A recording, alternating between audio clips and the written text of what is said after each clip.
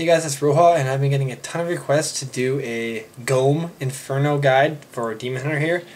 And I know he's a tough boss now that they since patch 1.03, and I'm just going to show you guys how to beat him fairly easily. And I honestly, without Sharpshooter, I think my DPS is only 56k here. With Sharpshooter, it's only 100k, so I did not go all out DPS on him, so almost anyone can do this. Without further ado, I'll show the clip. And what my main skill here that I kind of abuse here is Cluster Arrow and Hungering Arrow with Spray of Teeth. I also use on Cluster Arrow Cluster Bombs. It's very key, as you're going to see. It's very powerful.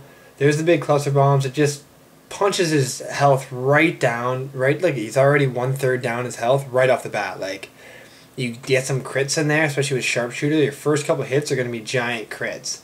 I also use Caltrops, Jagged Spikes. I just drop them down. It takes care of his little buddies there, so you don't even have to worry about them. You can just focus on Ghom. He also runs into them, and it does extra damage to him, so it's a plus.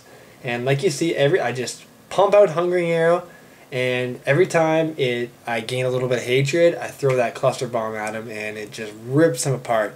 As you see, it usually only takes about 1 lap to take him down, and that's what you want to aim for, otherwise he goes nuts. Right, his little, what do you call it? But as you see, it's very easy. I'll show you guys the skills that I used real quick.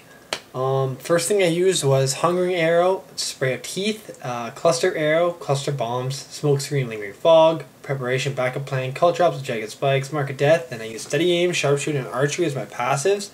And literally, if you go that route of skills, he is very easy, like you've seen in the video. And anyway, don't forget to comment on the video, like, and subscribe for more awesome videos. Cheers, guys.